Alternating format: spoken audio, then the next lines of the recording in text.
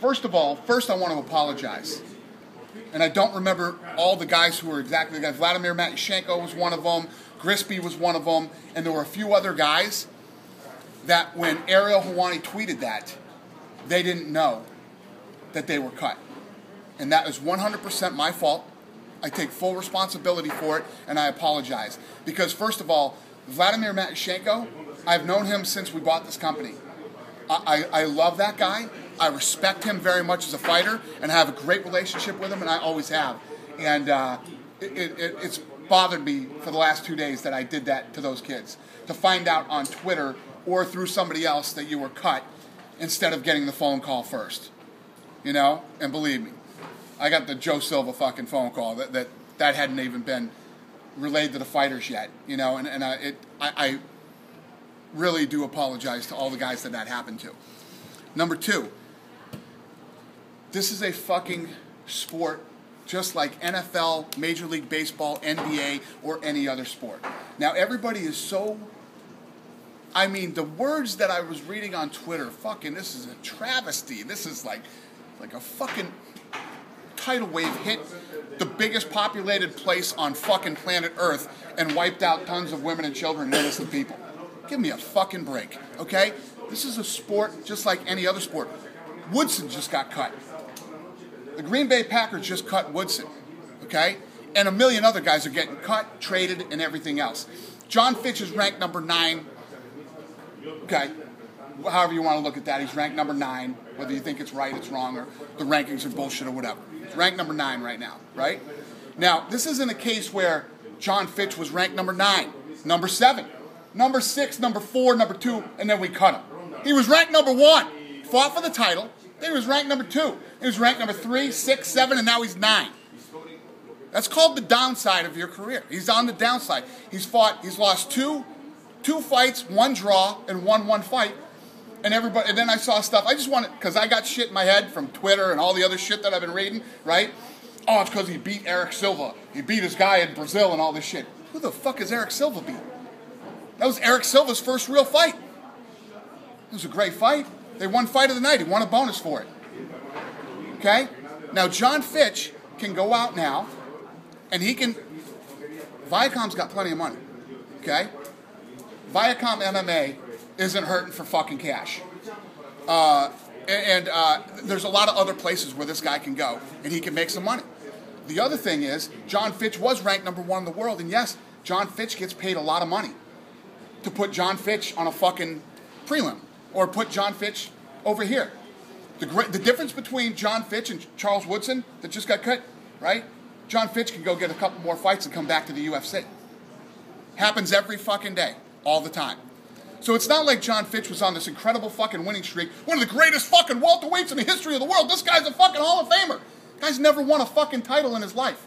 What do you consider a Hall of Famer? If fucking Jon Fitch is a Hall of Famer, that fucking thing's gonna be packed. It's gonna be one fucking huge Hall of Fame. You know what I'm saying? How much does his style factor into it? I think that's a lot of questions. Here's the other thing. Wait, before we get to his style, here's the other thing. Dana hates Jon Fitch. He's hated him forever, and he's just been waiting to cut him since that video game deal. Are you fucking shitting me? There's nobody in the history of this business that I hated worse than Tito Ortiz. You know what I mean? Every time I'd sit down in my chair and watch the fight, I'd be like, beat his ass. That's how bad I hated this guy. He ended his career in the UFC. There are guys... Rampage Jackson was just spewing all kinds of craziness about us. Came in the fight, he fought. I saw him in the backstage. I shook his hand before the fight. And then when he walked away, he said, "You're going to miss me." I said, "I miss you already, brother." You know what I mean? No hard feelings. This whole Jon Fitch-Dana battle is so fucking overrated. I don't have 1 ounce of hate for Jon Fitch. I don't hate the guy at all. I don't even dislike him. Not even a little bit. I like Jon Fitch. So give me some feedback here. So the style? How much does his style factor into? Because listen. What's his name? I get crazy and everything jumps out of my head. He just fought in England. Riddle. Thank you. Let's talk about Riddle. Do I hate him? Do I hate his style? Am I going to try to get him out of here now? And I'm going to... Riddle fights just like Fitch. Same fight. Well, he has been lately anyway. He went from being super exciting to now, he wants to grab your legs and hold you down and this is mixed martial arts. What made the Eric Silva-Jon Fitch fight so great is that Eric Silva could actually neutralize his wrestling a little bit and hit him with some strikes. That's what made it such a great fight. It actually goes the other way. If you're a guy who can actually be laid on, Shea Mills, people are fucking... Shea Mills was cut? If you didn't know how I felt about the way Shea Mills fought that night, this is the UFC. This is the pinnacle of this sport. The best fighters in the world fight here, okay? And if you get that top position with 35 seconds left, and then you just stand there, and then you stand up, and then you walk away, and then you get double-legged again for the last 25 seconds, you didn't want that fucking fight bad enough. Fans are going crazy on me. He was tired. Well, if you're that fucking tired in 3 rounds, you don't belong here either. You should be in better shape than that. So what's your recommendation to The fighters? recommendation is this is a fucking combat sport, one of the toughest sports in the world, and anybody who's a professional athlete, you have that window, make the fucking most of it while you're here. So is it better to fight safe and try to get the win so you don't get cut, or is it better to go out there and maybe you get knocked out? If that's the way you think when you go out and fight, maybe you shouldn't be here either. What you should do is you should go out and try to be the best in the world. And you should try to whoop everybody's asses impressively. It depends on how much money you want to make, Do you want to go around and lay on guys? How many people are beating down the door, to see any of those guys fight again? And actually, the response that Jon Fitch has had is awesome. I'm glad that many people are behind him and support him. That's not a bad thing. Good for him, But I can tell you this, Jon Fitch isn't cheap. So, good. Viacom MMA has some money. So he can go out there right now. He can go out on the free market and find out exactly what he's worth. Right?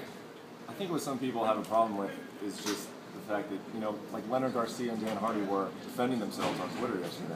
His fans were saying, oh, you guys still have a job. You guys keep losing. I mean, can you just... I think that all of us, and you talk about the bubble, we can say, well, there are some fighters who are in the UFC primarily, and they're great fighters, but for entertainment value. So no, that's not true. So here's the question. Look at any sport. Anybody who owns a team or a league or anything like that. When you look at here's another fact. We have 470-something guys under contract, okay? We have over 100 guys too many. We have over 100 guys too many on the roster right now, okay? So what's going to happen is, when you lose... Listen, the blood has not all been spilled yet. There's more coming. It's not every day you cut a top 10 fighter, though. Yeah. And that's why... Top 10 fighter on his way down the ladder. Well, yeah. Not on his way up the ladder. Maybe so, but Jon Fitch only lost 3 times in 7 years. Yeah. And he tied... And guess what's going to happen to Jon Fitch? He will end up at Bellator or one of these other organizations, and he will win a world title. He'll be a champion there. He will smash every single guy over there. And he'll be a champ. If he gets a few fights outside, do you think you'd welcome him back? When has that never happened? The guy goes out, wins a few fights, has some impressive runs, and then comes back. I mean, this isn't the first guy we've ever cut. And the whole thing this is the fucking biggest disaster in the history of the world. This shit's crazy. The guy's going this way. He's not going that way. He didn't go fucking 9, 7, 6, 5, 4, and we cut him. He went number 1 to fucking number 9. And he's super fucking expensive, and he'll end up somewhere, and he can come back. Is that it? Kind of like you mentioned, Kane deserving a re-up. You gave him the re-up even though you didn't need to. This is kind of the opposite of that. Is that how you view it? This is the business. This is the sports business. It's the way it happens. I mean, there's no better explanation than Charles Woodson. The guy won the Heisman Trophy for defense. Defensive player. And he just got cut. You could counter that, though, that Charles could go to another NFL team and he's still playing in the NFL, the brand of the NFL. Yeah. For Jon, you strip the UFC brand. It's difficult in that sense. Your guys are independent contractors. That's the sport. That's life, and this is what I always tell these guys, man. When we talk, we are only as good as our last fight. Not you. We, all of us, me, the UFC, and the fighters, We all feel it. When you have a bad fight and you go on a skid, it's not good for any of us. Were you expecting this type of fallout from the fans with cutting Jon Fitch? Were you expecting to get this type of reaction, or is it a little shocking? I never even thought about it. It's awesome. That's good. I'm happy that the fans are behind Jon Fitch. You know what I mean? It's good. I don't hate Jon Fitch. I don't dislike Jon Fitch. But to say that this is like the biggest fucking tragedy in the history of the world and all the shit that was coming, I was like, this is fucking ridiculous. Dana, how involved are you in these? Obviously, when it's like a... I'm involved in everything. So anything that goes wrong or anything you don't like, blame me. Was it your call on this? Blame me. So like if there's a lower, less big name guy. Yeah, I wasn't calling Joe Silva up going, you fucking cut Jon Fitch? Of course, but did he say I want to cut him? And you Yeah. said I agree, or did you say I want to cut him? How did that work? Our guys come to us and say, this is what we want to do. And then you say, Approve or disapprove. Has it ever happened where someone like Joe or Sean would say I want to cut this guy, and you say no? Yeah. Okay. So you Anything that you don't like, any decision that you don't like and you think is wrong and stupid and fucked up is me. Blame me. Don't blame Joe Silva. Don't blame anybody else. Blame me. What do you blame on getting 100 fighters too heavy? Is it Strikeforce, women, Yeah. flyweight? No, you know what? We've been, first and foremost, when you get in here, yeah, people like, oh, they're going to start kicking real fucking guys out to bring in the women and stuff. No. What's happened is, again, contrary to fucking popular belief, we're good guys. Guys lose some fights and they're, you know what? Dan Hardy puts it out there all the time. We're going to keep Dan Hardy. I want to keep Dan Hardy. I want to keep Leonard Garcia because the guy's got fucking heart and he comes in and fights and does this and then you get into a situation where you got a lot of guys here. You know? I tell the fucking guys from The Ultimate Fighter, every one of you are going to fight in the card. I tell you, you get in these situations sometimes. You go on a fucking skid in this business. You got to go and you got to come back. Go win some fights and come back. No different than it has ever been since day one of this company. Same exact thing. And when we cut a guy that's ranked number 9, the guy's on the way down the ladder, not up the ladder. So how long is the rope then for a guy like Uriah Faber? Yeah, could be Saturday. You never know. There's over 100 guys we're heavy. Can you really say Fitch is on his So, way down? and the big question is, who? Can you really say Fitch is on his way down if he's only lost to 2 top 5 guys? Well, he was ranked number 1, fought for the title, and now they got him ranked number 9. I mean, and if you really sat down yourself and honestly fought to a draw with BJ Penn, right? Got knocked out by Hendricks. And that division is a nasty fucking division. I mean, just this tournament we're doing up in Montreal. You look at this thing and go like, wow, these guys are definitely all the best guys there right now. Where does Jon Fitch fit into that? 9 is probably correct. But he still hasn't lost back-to-back fights. You know, you're saying he's on a skid, and I agree with you. Yeah, he hasn't had the best performances. Well, he didn't lose back-to-back fights. He had a draw, then a loss, right? Then a win, then a loss. Fight of the night win. Yeah. It's good. He got more money. Got fight of the night because it takes 2 guys to do that, right? If Eric Silva's wrestling wasn't right there, that wouldn't have been fight of the night. You understand what I'm saying? And at the end of the day, when you really break it down, you're just like, well, he hasn't lost back-to-back. Who did Eric Silva beat? This was Eric Silva's first real big fight and real test. And it was a damn good fight of the night. That's called a skid. He's on the downside. He's not on the upside. He's not knocking guys off and buzzsawing through guys. He's not doing a Hendricks. He's not doing he's not like the other guys in that division. And, he had a draw before that. Got 100 guys, over 100 guys. Reports out of Brazil. Any guy out there. And then again, going back to, so what does a guy do? Does he fight safe? Does he do this? Oh, they're going to incentivize him. Let me tell you what you better do. You better fight your fucking ass off, make it good, and win. That's the only way people want to see you. People want to see you when you're exciting. Unfortunate. Sucks. It'd be nice if you could just go lay on a guy for 3 rounds and people would love it and want to buy all your pay-per-views. Welcome to the fucking real world, guys. It's not how it What I works. see people asking is this sport? Is this entertainment? Is this business? What is it? Because in a sport, if you win, you're around. If you're ranked, you're around. How do you balance that all out? How do you figure that? If you're in a sport and you're ranked and what exactly does that mean? It's different. It's not. This isn't football or basketball. We're talking about combat sports. So you either have this or boxing to compare it to. Okay? And if you look at boxing, you have guys that are ranked. There's fucking 20 different rankings, and guys are all over the place. You know what I mean? And it doesn't mean that a guy actually, just because he's ranked number 9, this isn't a guy that was on his way up. He's like going up like a fucking missile, and we're like, that's it. He's at number 3. Cut this guy. He's fucking making too much money. He's doing this and doing that. The guy is on a skid. Whether you want to admit it, you want to look at his record, or however you want to do it, a skid is a skid.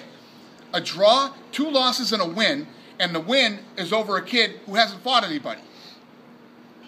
But was a big prospect? The reason why many guys have been on skids. Yeah. The top 10 guys not I- on skids. So that's what the people are like, all right, this guy's on a skid, this guy's But on a skid. I did just say that. At the end of the day, you know, It's how. You're saying it's how you're fighting. no. Have you been here? I have. I said, first and foremost, don't ever think that this isn't a business, because it is. Number 1, it is a business. Number 2, Jon Fitch makes a lot of money. He gets paid a lot of money, and he's on a skid, he's on his way down, whether he's ranked number 9 in the world or not. It doesn't mean that he's still, that he's still going to stick around here. There's 100 more guys going to go. Did you hear that one? Yes. So it's not over. There's going to be other guys that are going to go. Some of the names that were thrown up there, I mean, Shea Mills, super nice guy. I like Shea Mills. Shea Mills showed me that night he did not want it. And I go back to Bobby Green. Bobby Green fought Volkman.